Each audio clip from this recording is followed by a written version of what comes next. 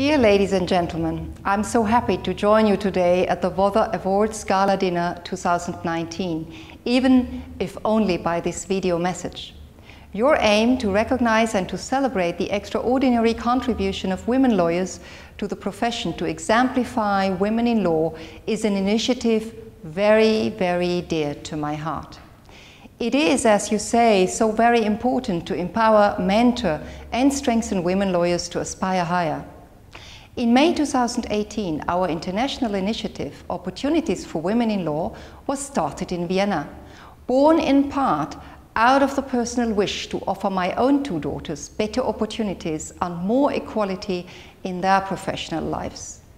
Women play a vital role in all legal professions, might they be lawyers, notaries, tax advisors and consultants, judges or in-house legal counsel, among many others. Our initiative, Opportunities for Women in Law, brings together all of these female professionals and their male allies from around the globe and offers them an exceptional meeting platform right in the center of Europe, in Vienna, Austria. During our first conference in the spring of 2019, we discussed the special challenges which millennials, the new generation of women in law, face today. We learned from the experiences of women around the globe and listened to very inspiring talks that made us decide to keep going and to hold our next conference in June 2020. There is so much to point out, to highlight and to be aware about in order to effect material change to better the professional lives of women in law.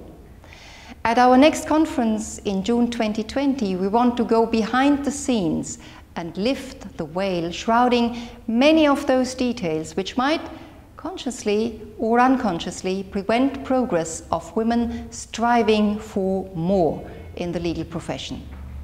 We have to talk about conscious or unconscious bias to create awareness and to teach both women and men how to deal with it. Our modern working environments may allow a lot of flexibility and agility, but we shouldn't forget about the inherent threats either.